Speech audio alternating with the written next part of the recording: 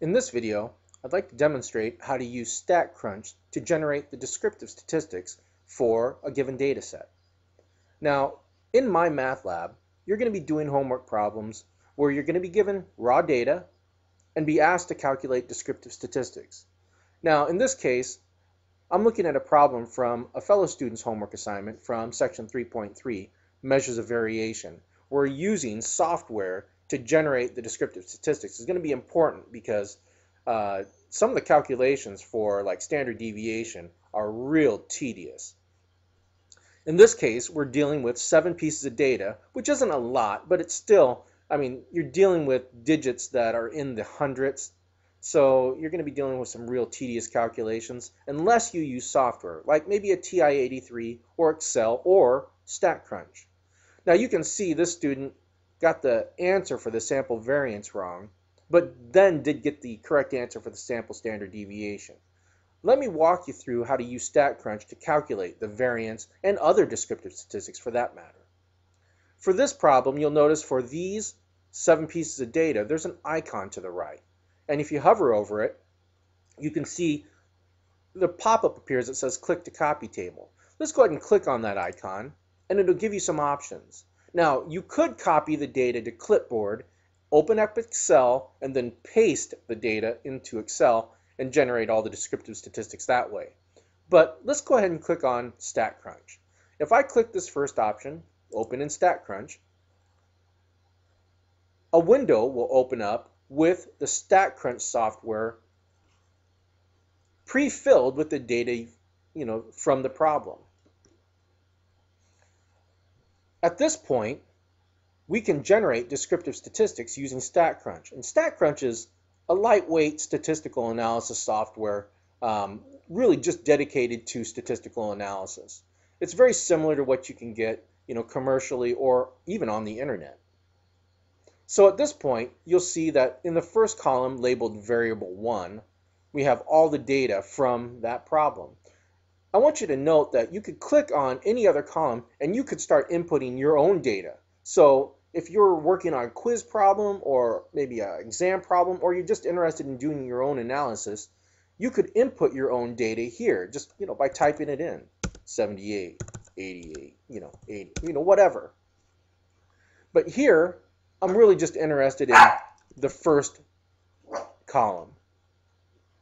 So I'm going to click on Stat, and you'll notice that a menu opens up. I'm going to be interested in the summary stats. So if I hover over summary stats, notice a submenu opens up, and specifically I'm interested in data arranged in columns. Now, a lot of these other features that you may see here you don't know a lot about because we haven't covered it yet. But believe it or not, many of the options that are listed here will be covered, in our class. So I'm going to hover over summary stats followed by columns, and it opens up another window. Now notice, any column that has data in it will be listed here. And I'm really just interested in the data in the first column for variable 1. So I can select it.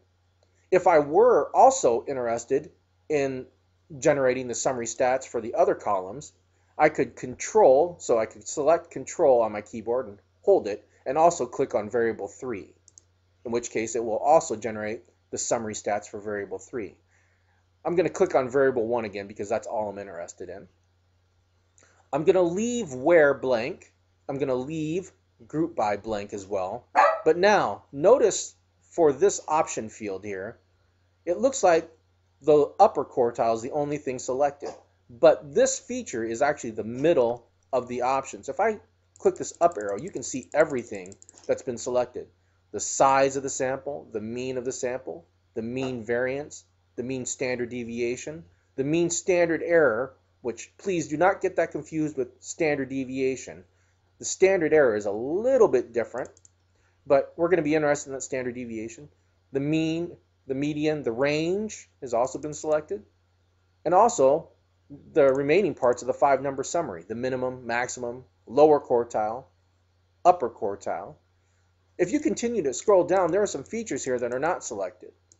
You could go ahead and select them if you want by selecting Control on your keyboard and holding it, and then clicking the remaining items.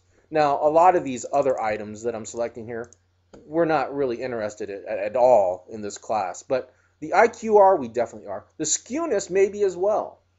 And then I'm going to leave percentiles empty and other statistics empty as well.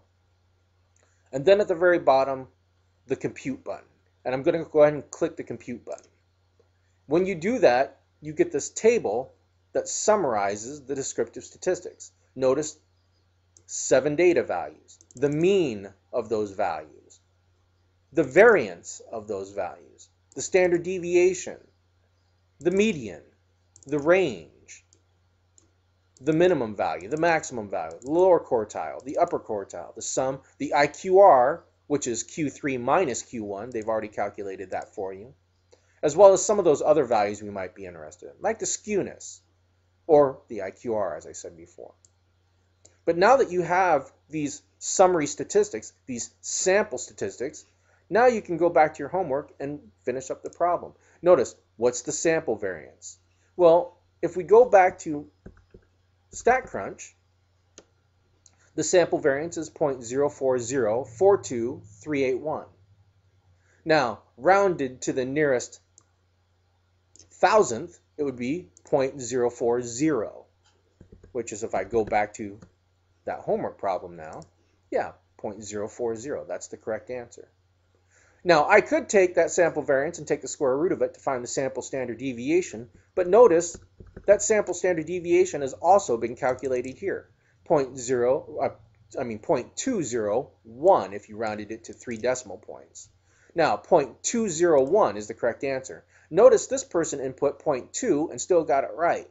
Well, that's because my math lab will allow for a certain amount of error. So in this case, the correct answer is 0.201, but my math lab will accept anything between 0.200 and 0.201. So if you're off by a little bit, it's okay. Now notice this last answer, which is something I want to point out. For a lot of the problems where they ask you to compute a lot of values, usually the last problem will be one of these thinking problems, where they're really testing you on how well you understand the concept of what they're asking. What would be the values of the measures of variation if the tuna sushi contained no mercury? Well, that's what all of these values represent. They represent the amount of mercury in parts per million in tuna sushi. But if all of these values were 0, meaning the tuna sushi contained no mercury, if all of these values were 0, well then the standard deviation would be 0. There'd be no variability in the data because all the values would be the same. So that's why part B would be the correct answer here.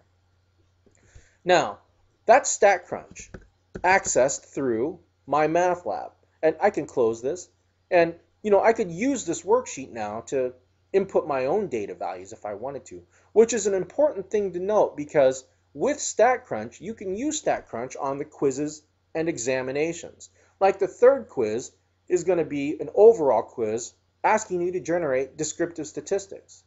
Well, if you have Statcrunch open, you could input the data values that I give you and generate the descriptive statistics that way. I mean, here, look, I don't know what these values are. I'm just making them up. But if I input a column of data here, then I can go to Stat, Summary Stats, arranged by columns, and I can select that column and generate the descriptive statistics that way. And notice I get them. And then I can use these to help answer questions. And what I'm going to do is I'm actually going to put a Statcrunch link within Blackboard.